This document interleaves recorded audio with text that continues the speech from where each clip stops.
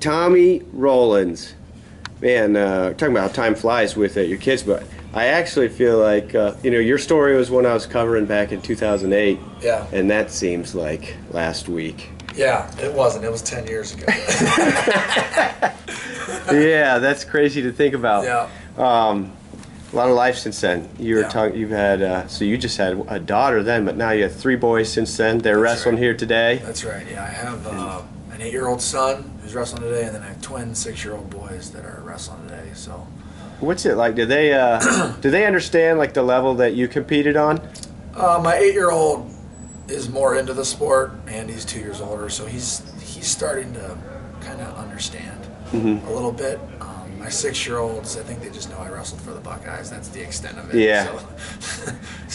But yeah, they enjoy the sport for what it is as an 8 and 6-year-old. So I think that's a success so far, and we just want to keep them engaged and interested and encouraged by the sport, while also hopefully giving them a foundation, I think technically and mentally, to be able to comprehend the sport when they get to be an older age.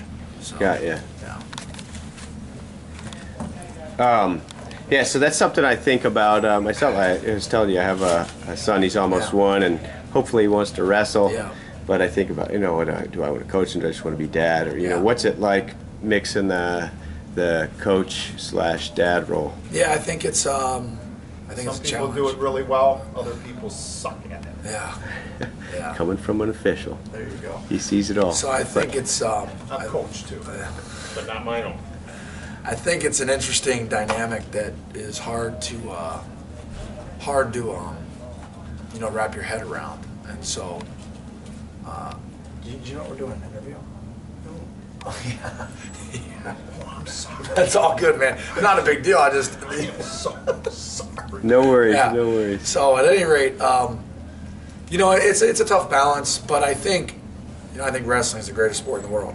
So, with that being said, it's something that is also kind of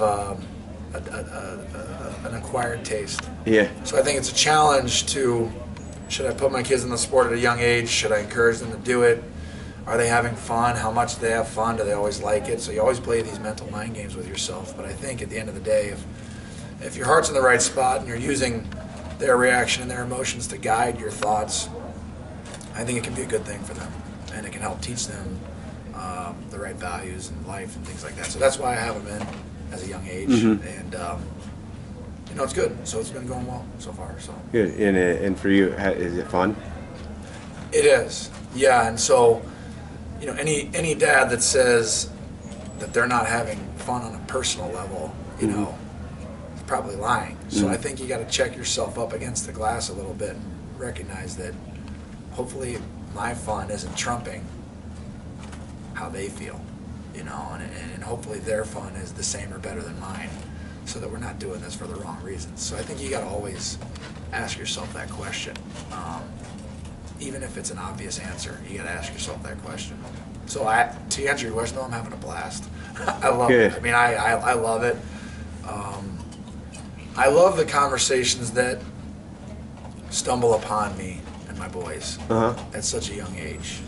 Talking to them about their effort, their attitude, talking about how I'm proud of them, how, and everything in between. I'm disappointed in them, effort-wise, never result-wise. And so I always say that it's very difficult to manufacture those types of conversations with an 8-year-old. And somehow, some way, wrestling creates those situations and allows me to connect with my kids in a way that maybe other people do in other aspects of life, but I don't know any other way to connect with my kids at that young of an age, where I'm talking to them about values and being a good person and growing up to be a good man. And like somehow because of wrestling, these conversations happen with such young kids, and so I'm thankful for that.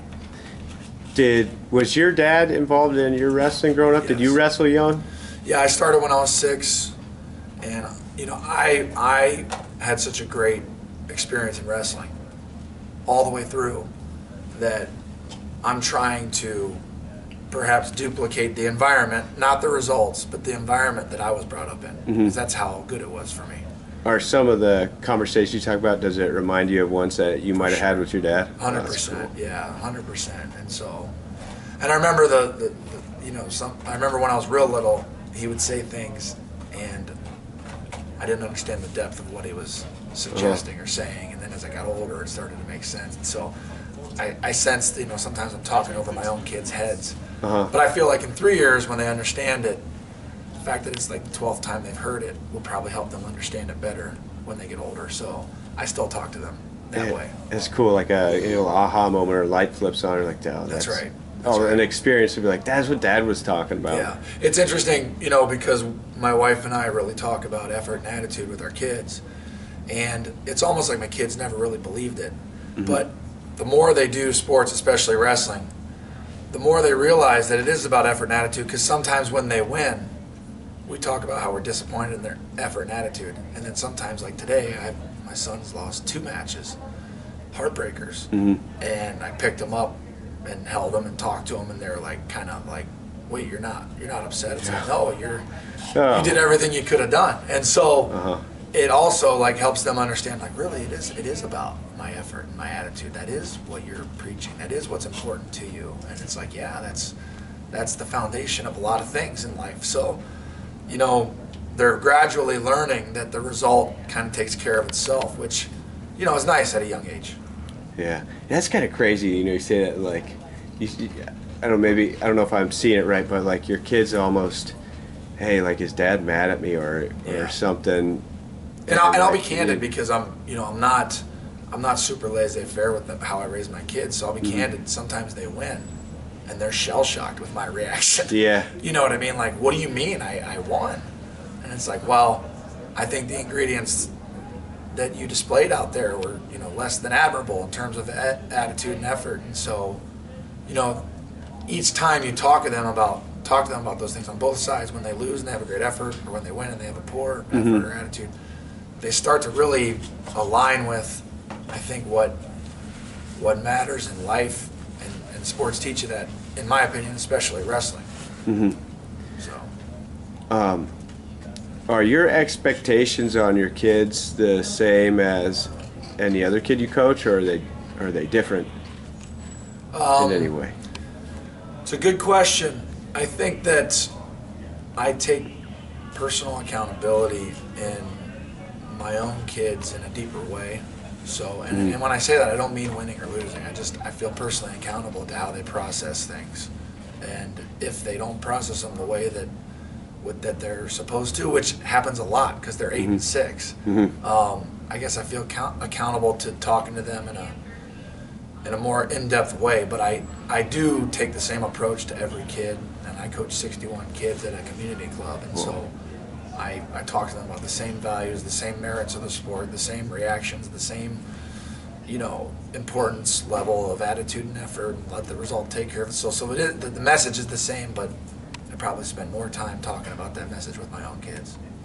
So you've coached every level, and I would imagine that coaching the highest level would help you on every level. Right. But would coaching 6-year-olds for any way teach you anything or help you coach like your top level guys? Yeah, I think I feel like I'm relearning the sport, coaching kids, and I'm remembering what the founding elements of being successful are. And it's sometimes you fool yourself at the higher levels. Like, man, it's just about raw talent. It's just about the knack to win when 30 seconds to go. Little things that you talk about a lot at the high levels. Whereas when you get with these kids, it's about, are you able to stay focused? Yeah. Can you keep a highly sustained effort through the duration of the match? Can you have emotional control throughout? And so you see that like a roller coaster at these ages. So I think you just get reminded of really what the founding elements of success are, and how it is a lot of it is a learned skill. It's not gifts. I mean, there's certainly gifts that we're given, and people have, but a lot of this is learned skills. And so you see that when you're working with little kids. Nice.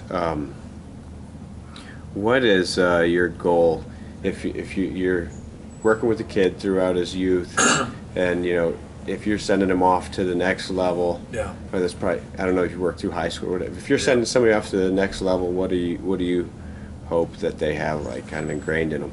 I think I can only say that about my own kids because I intend to work with them as long as they want to wrestle. And my goals for them is to, wrestling's in my soul, and so I would love for them to have that same appreciation for the sport and gain the same values that I gained. And I think that you can only get there by having a significant amount of success and a significant amount of failure. And I think that, truth be told, I think if you can compete for a state championship at the high school level, I've thought a lot about this. I think if you're in contention for the state championship at the high school level, whether you win it or not, you've probably got 80% of what Jordan Burroughs got out of going all the way. And so, really? In my opinion, it's just I'm using round quick math, but I just think that if you're invested in that way, you can get a lot out of the sport. You can get a lot of mileage. And what's cool is that every kid out there today has that chance. You don't have to be Jordan Burroughs to compete for a state championship in the state of Ohio. You just got to want to do it and set your mind to it. I'm not talking about winning the state title. I'm just talking about competing. So if my kids can compete for a state championship as high school wrestlers, I think that they'll get a lot out of this sport, a lot of mileage out of it. So it's got to come from within, though. You can't manufacture greatness. You can't even manufacture the passion to do something. It comes from within. So hopefully that they pick up on that. 15 years that this tournament, the grade school's been going on 20 for the junior high. How long have you been around this event? It's my second year. Second year. Okay. Second year. I never went when I was a kid because it wasn't around when I was a kid. Gotcha. But I've known about it from afar. I know the people that are behind running the OAC, Jared Hopper, Jude Roth, and crew, and I think it's an outstanding event. That's I think awesome. it's there's a lot of state tournaments, and I don't want to confuse my kids with that. So we only attend one and we only talk about one, and so it just gives them that one target at the end of the year that they can think about and take for what they want with it. So I think it's a great event.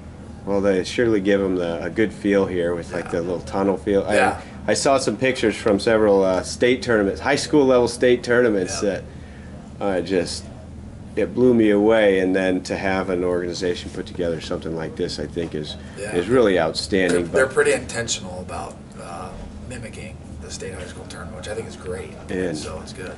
Well, it's a good state to have it in. The level of wrestling I see in Ohio, I was lucky enough to go to the high school state championships, Ohio State. Yeah. The state values wrestling, but also produces some super wrestlers. What's your explanation for the level of talent that comes out, and like it's deep? You're seeing guys that are lower place knock off 2-time state champions in the high school tournament. Yeah, I can't say that I know how it started, but I know that I feel like it's just a system that feeds itself now. If you want to survive and be successful in this state, you have to compete with people at this level. And then the next guys come up, and if they want to survive and compete in the state, they got to challenge that guy at that level. So it kind of feeds itself. I don't know how or why it started, but it's been going on for years. It's convenient. It's convenient because when you're in Ohio, it's like you really don't have to go to Tulsa or any of that stuff because if you're good in Ohio, you're good around the country. And there's 3 or 4 other states that have the same convenience. So it's nice. I don't feel like I have to travel too much. I just got to hit 71 North, head up to Cleveland 4 or 5 times a year, go to Pittsburgh once or twice a year, and you're set. I mean, you got the lay of the land. How's business? Very good. Very good. Updates? What's going on? I sell produce for a living, so that's what I do. That's going well. But I'm a partner at Rudis, and it's going very well. I mean, my business partner, Jesse Lang, runs the business. We have 22 employees. We're planning to do some very special things very shortly here in the sport. And so we're excited to continue to make an impact. It's intriguing. And drive value to wrestling. So awesome. Well, it's great to catch up with you, and appreciate you putting time into wrestling. Yeah. Is there anything else you want to share with the wrestling community? No. I think I just feel blessed to be in the wrestling community. And now I have 3 sons that I want them to somehow, in some way, gain an affinity for the sport the way that I have. And so that's a process. And I think they're on their way. I think they like what they're doing. I think they enjoy it. And, so that's good. All right. Appreciate it, Tommy. All right, thanks, brother.